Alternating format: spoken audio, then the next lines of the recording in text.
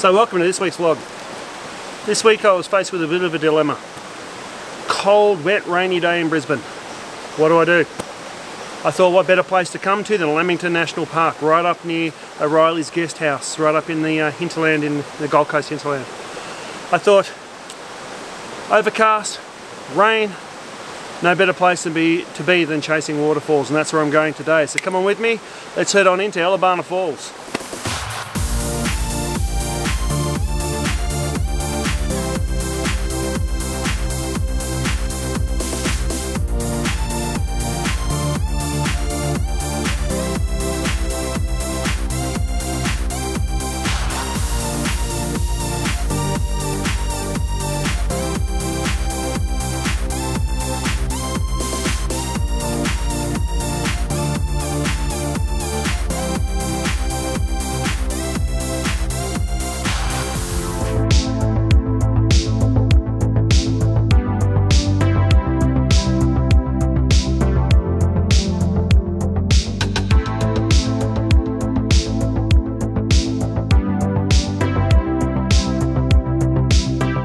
Okay, so welcome. This is Elabana Falls. Absolutely stunning falls. Really worth the drive to get here. It's taken me about 3 hours. It's about an hour and a half drive. Then about an hour and a half of walking to get in here to Elabana Falls. Easy walk to get in. It'll be a tough walk on the way out. The scene in front of me is very, very simple composition. There's not too many other compositions to do here. There's really stock standard one or one stock standard to do. I'll have a bit of another look around and see if I can get something else, but I can't see too many compositions here. What I do have is in the foreground, I've got these leaves which are circling round and round, which gives me a beautiful pattern in the foreground. The middle, or the bottom falls here, which is like 3 small falls, and then right at the back, I've got that big falls cascading down. I've got this tree that sort of frames the whole lot of it. I'm trying to go wide enough to get that in. Speaking of which, I've got my D500, my 17 to 55 2.8 lens on the front. I did look to go wider with my 11 to 16 mil, just too wide. On the front of that, I've got my Nissi polarizing filter. Essential when you're in landscapes like this. There may not seem like a need for it, but there's a lot of reflection on these surfaces, even though it's muted light because it's all overcast, it's been raining all day.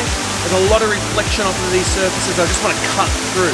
Also, it gives you that really deep richness to the colours and the greens that are here. I'm set up at the moment, obviously in landscape mode, 4 seconds at F10. Focusing on the middle falls, F10 should give me enough focus between all of it. So I'll take that shot now and I'll put it up for you.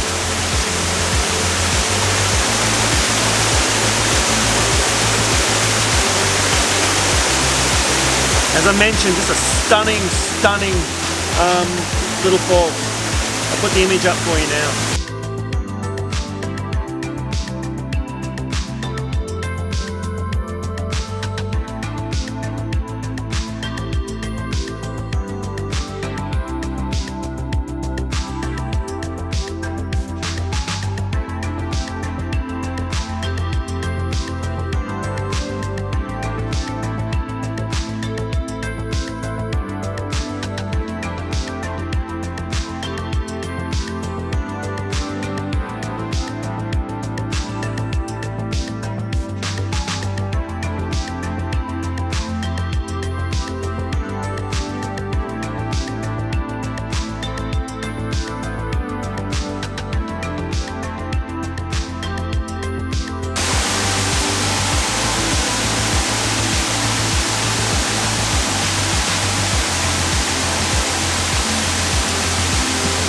Well, that was close.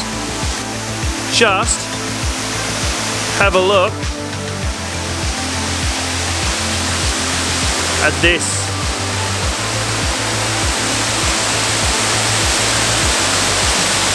How stunning is that? So this is upper Elabana Falls. I won't take you through my setups and what I did and how I achieved it.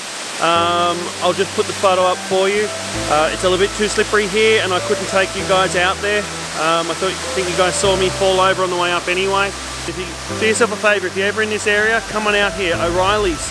There's a guest house up here. It's a beautiful guest house. And this place is absolutely stunning, only an hour and a half walk from O'Reilly's.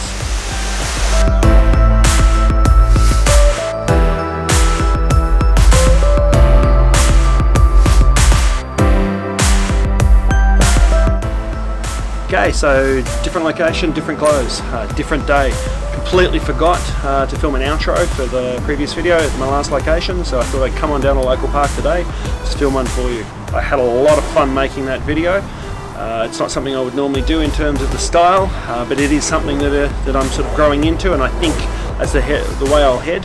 Let me know in the comments what you think of the new style, and please, if you so wish, subscribe to the video, hit the notification button, and I'll see you next week.